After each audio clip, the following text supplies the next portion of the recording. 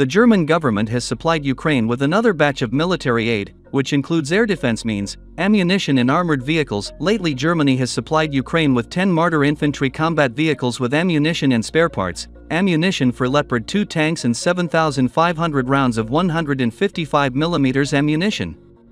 The armed forces of Ukraine also received a Skynex anti-aircraft rocket system with ammunition, almost 30,000 projectiles for Gepard self-propelled anti-aircraft systems, and unspecified quantity of missiles for the Iris-T SLM air defense system, and a TRML-4D aerial surveillance radar station. The list also includes a Beaver bridge-laying tank, a DSHS armored engineering vehicle, 9 minesweepers, self-protection systems for the AMPS helicopters, 60 outboard motors, 600 LED lamps and 6 tows for the transportation of M1070 tanks.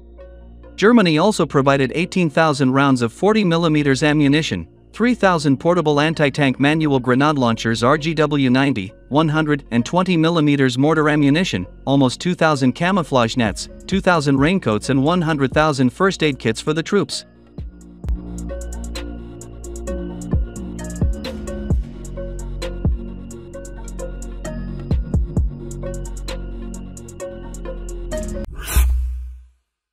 The commander-in-chief of the Armed Forces of Ukraine, Oleksandr Syrsky, admitted that the situation on the front line has worsened, that Russia is actively attacking along the entire front and has achieved tactical success in some areas. The Colonel General wrote about this in a telegram. The situation at the front has worsened. The enemy, trying to seize the strategic initiative and break through the front line, created a significant advantage in forces and means, and concentrated his main efforts in several directions. Active attacks are carried out along the entire front line, and there are tactical successes in some directions, he stressed. The commander-in-chief added that individual positions change from hand to hand several times during the day, which leads to unambiguous understanding of the situation. At the same time, he noted that they have observed an increase in the number and regrouping of Russian soldiers in the direction of Kharkiv. Our troops are reinforced with artillery and tank units in the most dangerous directions. Much of the fighting has been taking place around Chasiv Yar, a Kiev-controlled stronghold which Russia has been trying to reach after seizing Avdiivka. A new defensive lines had been taken up further to the west in some areas, with Syrsky conceding the loss of territory to the advancing Russians. It should be recalled that earlier, the spokesman of the Pentagon, Patrick Ryder, announced that the United States has started supplying Kiev with the main weapons needed by Ukraine.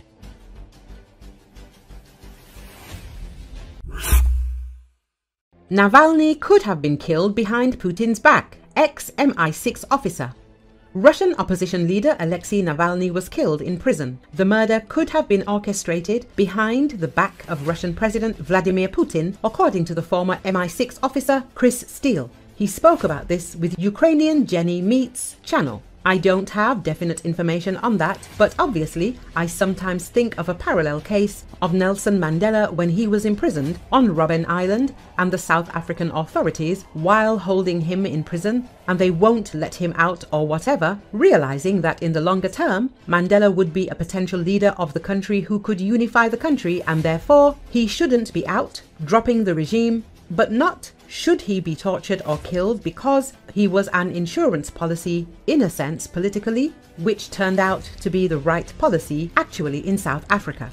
But I think in Russia it was not that case. I think he was killed, Steele said. The former British intelligence officer noted that he doesn't know who could be behind Navalny's killing.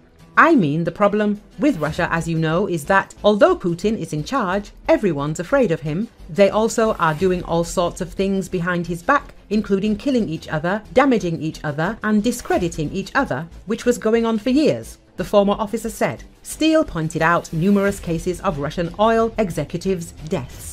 There were 5 in Lukoil alone last year. That doesn't suggest a stable leadership, he added. In February 2024, Russian opposition leader Alexei Navalny died in a Russian prison where he had been since 2021 when he returned to Russia.